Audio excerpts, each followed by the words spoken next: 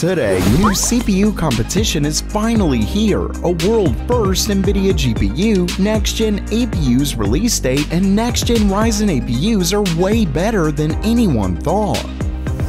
Welcome everyone to Gamer Melt.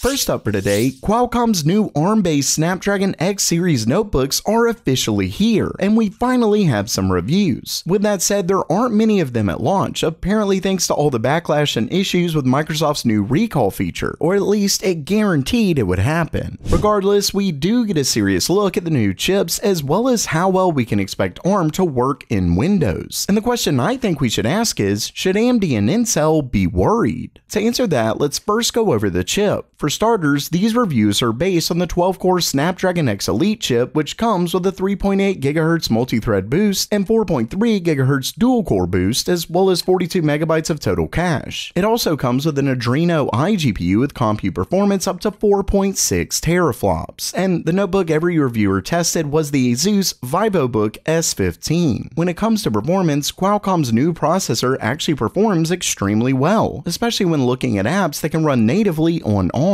I mean, we're talking Qualcomm's new chip trades blows with both Intel and AMD's current chips. But even when emulation is used, they perform very well. That's not to say that they don't take a performance hit, but it's a night and day difference than previous attempts at bringing ARM to Windows. It's really clear that Microsoft has been working hard to make this happen as a pushback to Apple. With that said, x86 emulation isn't perfect, as there did seem to be some stuttering issues with things like games. And this is where things seem to go south for Qualcomm. According to reviews, the Snapdragon's integrated GPU is one of its weaker points. Don't get me wrong, while it loses to both AMD and Intel's current chips, it doesn't lose by all that much. Though don't forget that both companies are planning new releases this year, so Qualcomm's success could be short-lived. Still, this is an impressive chip in both performance and battery life, and I've got to say that both Intel and AMD need to step up their game. And if you think that's cool, wait until you see my favorite new course with today's sponsor, Brilliant. And it's their new course on how large language models work, which is what powers modern AI chatbots like ChatGPT. They take you through all the facets of LLMs, like how they predict the next word, tokenization, and more. But that's just the start of Brilliant's incredible online platform. They have tons more courses on computer science, but the reason I personally love Brilliant is actually because of their hands-on approach. See, they don't teach you like other platforms. Instead, they get you to actually do it yourself with their fun and engaging puzzles. So I learned by actually solving things myself. And whether you're a beginner or expert, Brilliant has you covered. So join me and millions more at brilliant.org/gamermeld or use the QR code and you'll get a 30-day free trial. Plus, when you sign up at brilliant.org/gamermeld, you'll get 20% off your premium membership for life.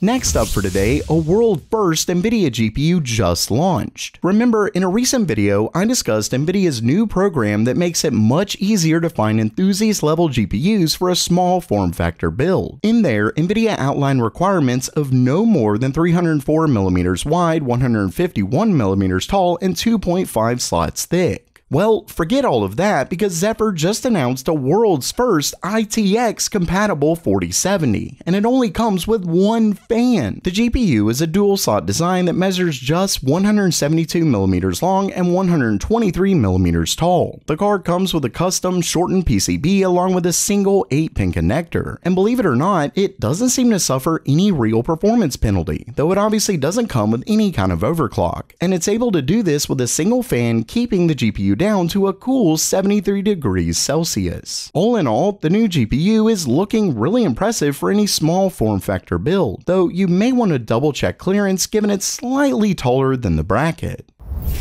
Next up, if you saw my recent video, you know that B&H just shared the pre-order date for the upcoming desktop Ryzen 9000 CPUs, and that's July 31st. It's still up in the air if they really mean pre-order or actually on sale, as a pre-order means that AMD missed their July deadline, unless they count pre-order as the actual release. Regardless, we now have a new date for their next-gen APUs. This one comes from Best Buy with the ZenBook S16 notebook. As you can see, according to this, it's not just set for pre-order, but actual release on July 15th, meaning next-gen APUs look to be coming in less than a month.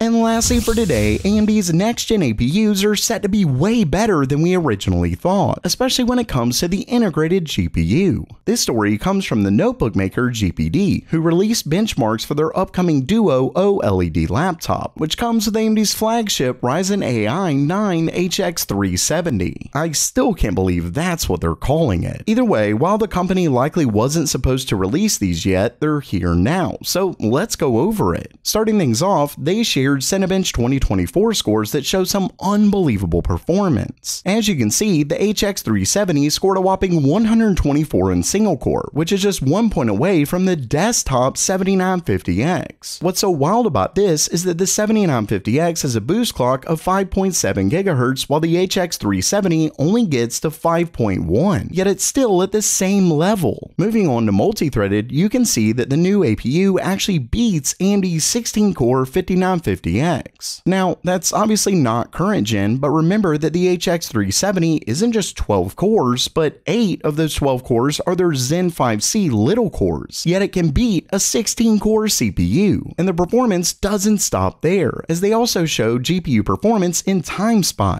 As you can see here, AMD's new iGPU scores a very impressive 4221, which is way better than that 3600 plus we saw not too long ago. Not only that, but according to GPD, the Radeon 890M in this APU is a whopping 36% faster than current gen. Now, I know it does have 33% more cores, so the prospects for RDNA 3.5 being more than a slight upgrade aren't looking all that great right now, but still, a 36% performance boost is a huge generational jump, especially given we're talking about an integrated GPU. And speaking of that iGPU, when we move back here, we can see that it crushes the discrete 2050 and actually gets close to Nvidia's 3050. Basically, when AMD releases their Strix Halo with 40 CUs, it's going to destroy the GPU market.